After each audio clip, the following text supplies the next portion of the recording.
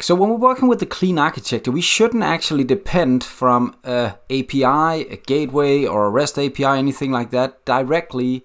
They shouldn't depend directly on a chat service, the implementation class. They should depend on an interface. So I would like to build an iChat service interface that I could depend on instead of actually depending on the service here, which I do right now. This is sadly not simple right now in TypeScript, because when you're working with TypeScript, you cannot just use interfaces like this and set up dependency injection in a module like you do in C#, for instance. You have to do a bit more work, but still, it's worth the effort in my mind because it makes testing a lot simpler. So let's try and do it and just follow along. A lot of things are going to happen right here, and I'm going to try and explain it as well as I can on our journey to get to the end of this. First of all, I need an iChat service. That's where we could start. That's easy. So I'll go down to the core and I'll call it the primary ports. That's where I'm going to put all my communication, the entrance, like a gateway from the API down to the core. That's going to be through the primary ports. That's the only connection we're going to have. So we're going to know about these interfaces, and that's the direction we're going to go when we need to work with the core of our application. So here I'm going to create a new file, and let's just call it chat service interface. There we go. I'm going to export an interface called iChat service. Now this iChat service is going to contain pretty much every method I have in here. So I'm just going to copy everything like this. I'm going to put everything in here, and then I'm just going to remove everything that's not just a method signature. Pretty much meaning I'll remove everything that's implementation code, everything that's actually written for solving these problems logically, right, in the code. So I'll get rid of this guy, I'll get rid of this guy. I only have the method signatures left in the interface. That's kind of how an interface works. So we'll get rid of this guy, we'll get rid of this guy. So there we go. Now all the method signatures are actually in here. Now I want to kind of take that interface and just start extending the chat service with that interface. So I'll do it in here. I'll go in here and I'll just paste this in here. And there we go. Now that's all available. And of course it needs to be implements right here. There we go. Implement chat service. I'll import the chat service. And if this was the good old C# code, we only had to do one more thing and we would actually be done. But there's a bit more work, since TypeScript, actually when that's compiled, it's going to be compiled into JavaScript. And you know what? JavaScript doesn't have interfaces. So we have to find another solution in order to make this work inside TypeScript that's being compiled to JavaScript. Let's try and jump into the interface. So what we're going to do right here is we're going to export a little helper to kind of explain that we're looking for this specific iChat service interface right here. So I'm going to kind of do an export, and I'm going to add a thing here called iChat service provider. And that's going to be a way for me to, how should I say it, reference between these two guys right here.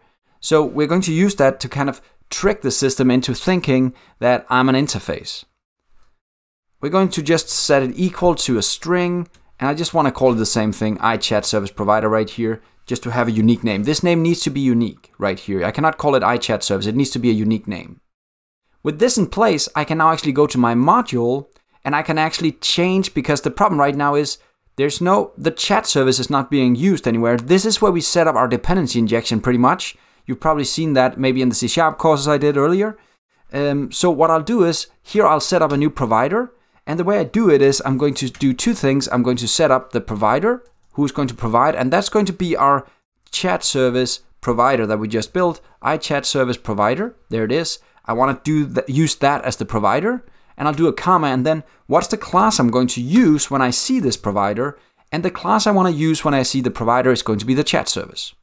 So again, it might look like a lot of work with a little return of investment, right? But the reason that we're doing this is we want to be ready to do testing later on. And it's a lot easier to do testing when you kind of separate your classes and use interfaces to separate the concern between the classes. So let's go back to the gateway. That's all we're missing right now, because now we have a provider with a very specific name right here. We need to use that provider now inside our chat service right here to kind of start explaining that it's going to be a very specific iChat service. It's going to be injected, so we'll do an add inject right here, and then we need to actually specify who is injecting this guy to our service. So I'll put in the inject, I'll put in the name of that iChat service provider here in the inject. There we go. I'll import this guy. There we go. And I'll just remove the private because that should be after, like this. There we go. So we just did a bit of cleanup right here, and that's pretty much all we had to do, right? I know there was a lot of things, a lot of steps, and it might be very hard for you to read this the first time you see it. But again, it's important to start using interfaces, even though you're working with TypeScript in my mind, because it makes it easier for you to do unit testing, it makes it easier for you to do separation, it makes it easier for you to do the contracts on what a service should actually be able to do before you even start implementing the actual service code right here.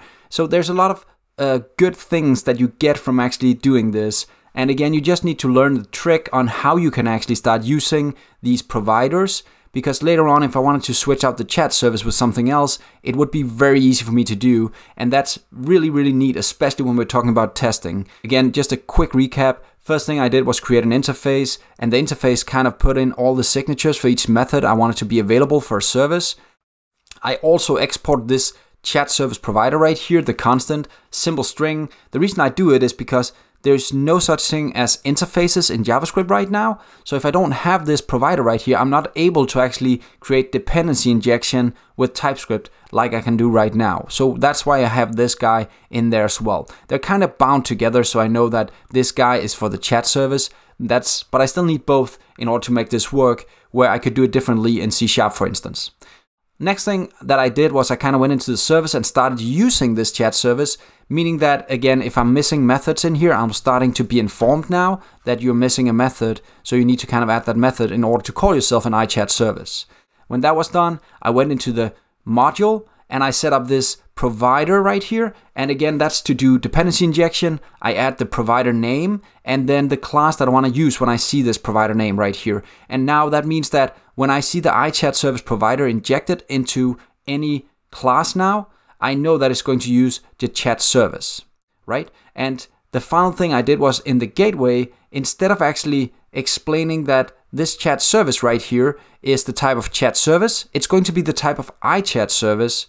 And by doing that and using this injection, everything will now work as we expect, as we would expect to see this if it was dependency injection in, for instance, C#. I also see the same in Java. So we have the same flow now. So even though you switch languages, you can see the same backend, you can see the same type of code.